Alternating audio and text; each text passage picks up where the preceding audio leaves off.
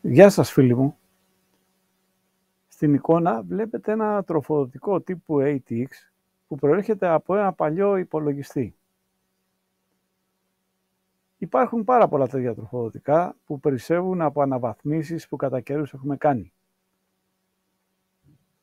Αυτά έχουν το ιδίωμα να παρέχουν και μία τάση 12V εκτός από τα 5 και τα 3,3 που κάποιος μπορεί να σκεφτεί ότι με αυτή την τάση το 12V μπορώ να φορτίσω μία μπαταρία 12V.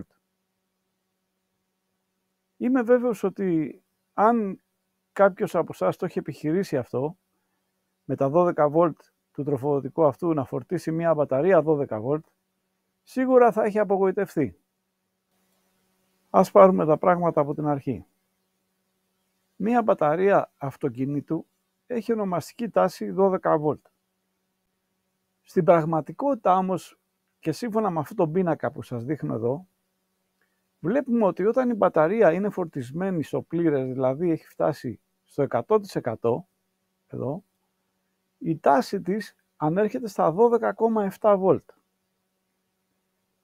Επομένως, με ένα τροφοδοτικό από υπολογιστή, το οποίο βγάζει 12V, άντε μεταβίας να βγάλει 12,2, να φτάσει εδώ δηλαδή η τάση, δεν θα μπορεί να τη φορτίσει παραπάνω από το 60%. Και αν βγάζει και πιο κάτω 11,9 που έχω συναντήσει σε πολλά τροφοδοτικά, να έχουν 11,9 και όχι 12, τότε θα είναι στο 40% η φόρτιση. Ας πάρουμε ένα μέσο όρο ότι θα είναι στο 50. Δεν μπορεί το 50 λοιπόν να συγκριθεί με το 100%, σημαίνει ότι η μπαταρία θα είναι συνέχεια μισοάδια. Επομένως, το τροφοδοτικό μας όπως είναι, κρίνεται κατάλληλο.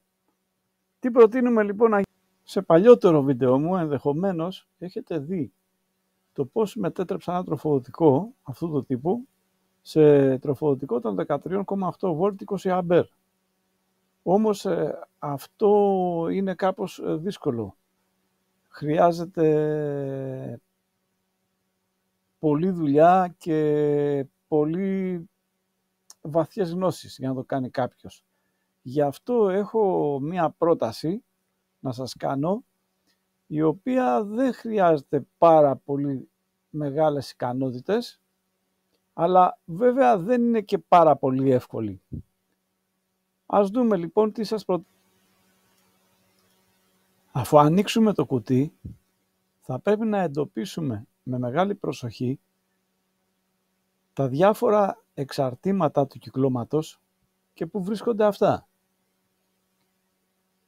Εδώ βλέπουμε το μετασχηματιστή τροφοδοσίας, εδώ βλέπουμε το κύκλωμα του δευτερεύοντος. Θα πρέπει λοιπόν να ξέρουμε πού είναι το κύκλωμα του δευτερεύοντος, ούτως ώστε να κάνουμε την παρέμβασή μας. Ένα καλό σημείο βοήθειας είναι αυτή η φύσα. Το κίτρινο καλώδιο που βλέπουμε εδώ είναι τα 12V.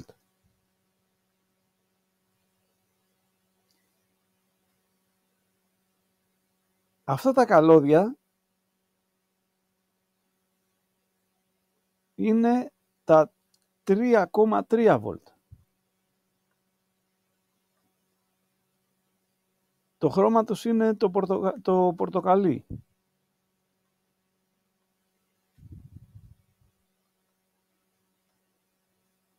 Επίσης, αυτό το καλώδιο εδώ είναι 5V και είναι το red, το κόκκινο. Και φυσικά αυτό είναι το yellow. Αφού εντοπίσουμε λοιπόν αυτά τα καλώδια, μπορούμε να μπούμε μετά, να ακολουθήσουμε τη διαδρομή τους και να φτάσουμε μέσα στο κύκλωμα που θέλουμε να εξετάσουμε. Οπότε έτσι θα έχουμε μια εικόνα πού ακριβώς βρίσκεται το σημείο των 12V, το σημείο των 3,3V και το σημείο των 5V. Και τώρα πάμε στο κύκλωμα, να δούμε το κύκλωμά μας. Και αυτό είναι το κύκλωμα που μας ενδιαφέρει. Εδώ έχουμε το κύκλωμα του πρωτεύοντος, ένα τρανζίστορ ισχύως που δουλεύει σε υψηλή τάση, ένα ολοκληρωμένο κύκλωμα που οδηγεί αυτό το τρανζίστορ. Εδώ είναι ένα ποινίο που κάνει τροφοδοσία χαμηλής τάσεως. Εδώ είναι το πρωτεύον ποινίο.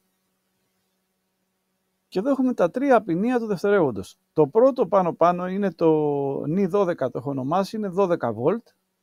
Μετά είναι το 3,3 βολτ δευτερεύον. Και το τρίτο δευτερεύον είναι το 5 βολτ. Εκείνο που μπορούμε να κάνουμε είναι το εξής. Να κόψουμε εδώ πέρα τη σύνδεση σε αυτό το σημείο και να πάρουμε αυτό το ποινίο, βλέπετε την κουκκίδα τη μαύρη εδώ, και να το ενώσουμε με αυτό, αφού πρώτα έχουμε κόψει τη γείωση από εδώ. Αφαιρούμε τη γείωση από εδώ και ενώνουμε αυτό το ποινίο με αυτό. Επίσης θα πρέπει να καταργήσουμε αυτή την αντίσταση εδώ και να αλλάξουμε αυτή την αντίσταση. Να αλλάξουμε τιμή σε αυτήν, με μια νέα τιμή. Και έτσι προκύπτει αυτό που βλέπετε, το διάγραμμα. Εκείνο που είναι σημαντικό είναι αυτό το ποινίο των 3,3 βολτ να συνδεθεί συμφασικά με το σημείο του ποινίου των 5 βολτ, των 12 βολτ, συγγνώμη. Γιατί αν συνδεθεί ανάποδα, τότε θα έχουμε 12 βολτ μείον 3,3, πάμε στα 8,7. Αν όμως συνδεθεί ορθά, θα έχουμε 15,3 βολτ. Όπως βλέπετε. Εδώ θα πρέπει να βάλουμε ένα πυκνοτή 4.700 μικροφαράντ, το βλέπουμε εδώ, στα 25 βολτ και να καταργήσουμε όλους τους υπόλοιπους που έχει, οι οποίοι είναι 16 βολτ. Δεν χρειάζεται τόσο πολύ, μπορούμε να τους αφαιρέσουμε και να βάλουμε μόνο έναν 4.700 μικροφαράντ. Επίσης αυτή η αντίσταση εδώ κάτω θα πρέπει να αυξηθεί με ένα συντελεστή 1,275. Επειδή τόσο θα είναι και η αύξηση της τάσης μας, η τάση μας δηλαδή από τα 12 βολτ πάει στα 15,3, σημαίνει ότι έχει μια αύξηση 1,275. Το ίδιο πρέπει να είναι και αυτή η αντίσταση, να αυξηθεί κατά τον ίδιο αριθμό, ούτως ώστε να έχουμε την ίδια συμπεριφορά στο κύκλωμα ελέγχου του οπτοκάπλερ. Βέβαια, επειδή η μπαταρία μας θέλει μια τάση φόρτισης 14 βολτ, για να είναι ικανοποιητική η φόρτισή της, και εδώ εμείς έχουμε 15,3, μπορούμε να πάρουμε μια γέφυρα ανορθώσεως 250 βολτ 50 αμπέρ, η οποία είναι μεταλλική, τετράγωνη όπως βλέπετε στο σχήμα, είναι αυτό εδώ, και να τη συνδέσουμε κατά αυτόν τον τρόπο. Εδώ που έχει το minus, το πλην, θα βάλουμε την είσοδο της τάσης, και εδώ που έχει το συν, που είναι η κάθοδη δηλαδή, θα έχουμε την έξοδο προς την μπαταρία, προς τη φόρτιση.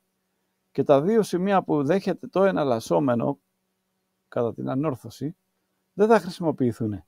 Αλλά με αυτό θα πετύχουμε το εξής. Επειδή αυτές οι δίωδοι εσωτερικές της γέφυρας έχουν πτώσεις τάσεως V-diode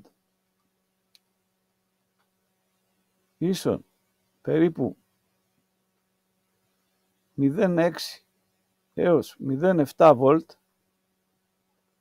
εδώ θα πετύχουμε το εξής. Να έχουμε περίπου 14 βολτ καθαρά πάνω στην μπαταρία μας. Άρα δεν θα έχουμε πρόβλημα υπερφόρτωσης της μπαταρίας με τα 15,3. Αυτό είναι το κύκλωμα. Μπορεί κάποιος να πειραματιστεί αν θέλει, αλλά θα πρέπει να έχει υπόψη του ότι εδώ στο πρωτεύον υπάρχουν θανατηφόρες τάσεις που είναι πολύ επικίνδυνες για τη ζωή. Θα πρέπει να προσέξει πάρα πολύ.